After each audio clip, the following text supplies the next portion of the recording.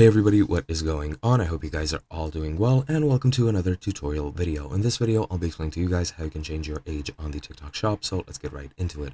Now, once you make your TikTok account, you will need to input your date of birth. And this date of birth is exactly the same one, which will be translated to your TikTok business account, which you will use to make the TikTok shop, and there is no need to change it within the TikTok shop app or on that side of things. You just need to change it on your TikTok.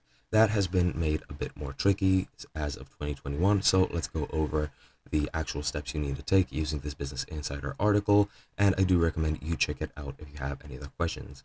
Now, as you can see here, TikTok has tightened their privacy settings in 2021, and they have made all accounts under 16 private, and they have removed the ability to change the date of birth within the app once you have set your age.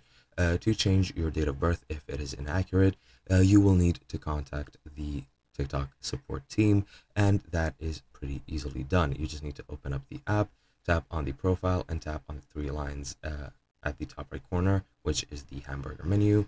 Once you're there, you just need to go into settings and privacy and scroll down until you see support, and under that just tap report a problem. Once you're here, you just select account and profile and tap editing profile, and then you need to select other and then tap on the need more help button. Once you're there, this will bring you to a feedback form where you can enter text and request a change of an accurate date of birth, and then you just need to watch out and well, pretty much track the response from the support team if they have approved it or not. But that is pretty much it. Hope you guys enjoyed, and I'll be seeing you guys in another video.